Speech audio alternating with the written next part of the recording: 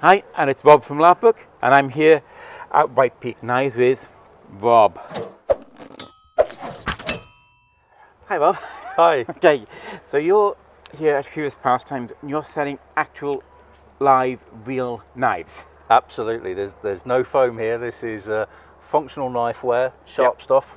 Not for use on the field, but these are for use on the kitchen. Or for whittling sticks, or I do a lot of historical pieces as well. So this is the real hard stuff. And that's what really caught my eye, with the fact that they are real utility knives. You could use them for cooking or for carving wood or leather or whatever. Absolutely. My particular passion is not weaponry. It's about functional knives. Most of us use knives in the kitchen. Why not have nice ones? I also am a reenactor as well. And I got interested in the history of knives and how they came to be the shape that they are. So that's also a passion of mine. So, do you mind if we take a look at a couple? Of course, of course. Maybe something like something for cooking, perhaps, or? Absolutely. So if we start off with this one, this is, most people recognise it as a fairly standard cook's knife. What a lot of people don't know is that design hasn't actually been around that long, you know, in terms of history. This only been around about 600-700 years. Yeah, for knife-timbered knives, that's not long. Absolutely, absolutely. Many of my knives are based on historical patterns. One of the joys of the modern world is that you can look up references online from all the museums. So most of mine are based on Museum of London finds from the Thames Silt. And I can be pretty sure of the sort of age and the use of them because of that. That's cool. Let's take a look at a historical knife, and then we'll try and make it a bit more utilitarian for everyone. So you've got something that's a bit more historical? Yeah, absolutely. This one here is based on a find that we can quite accurately date to about 1580 to 1610, so it's a Tudor knife.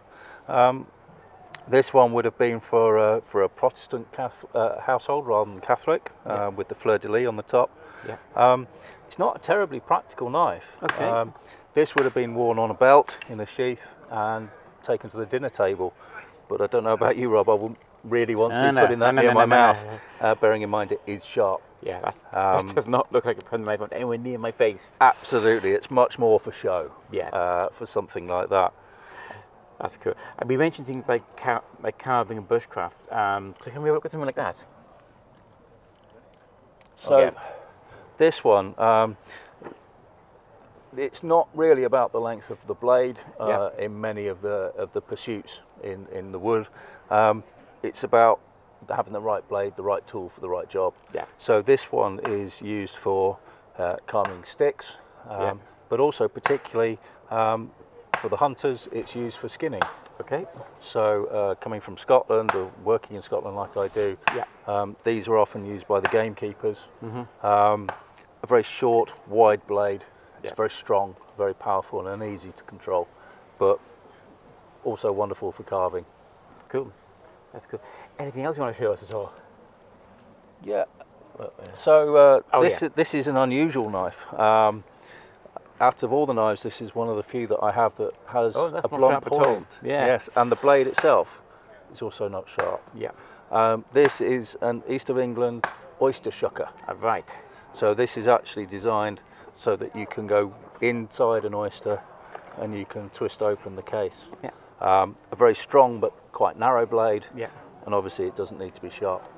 You just not for that, no. Absolutely, and that's one of my fascinations with knives. They're all about function as well as form. So you're trying to bring back the utility of the knife. Absolutely right. That's brilliant. Absolutely right. Well, thank you very much, Rob. That's been really, really brilliant. You're welcome. Thank you. Thank you. Okay, do a little bit on how they can find you online, etc. We'll add that in. So Rob, now that we've done that, how do people get in touch with you? Absolutely. I'm on all social media, so if people like to look things up, I'm on whitepeakknives.co.uk. Similar on Facebook and on Instagram as well. More than happy to chat knives. I can talk about these all day long, so if anyone wants to know how they're made or what they're for, or got any questions, drop me a note. It'd be lovely to hear from you. That's great, Rob. Thank you.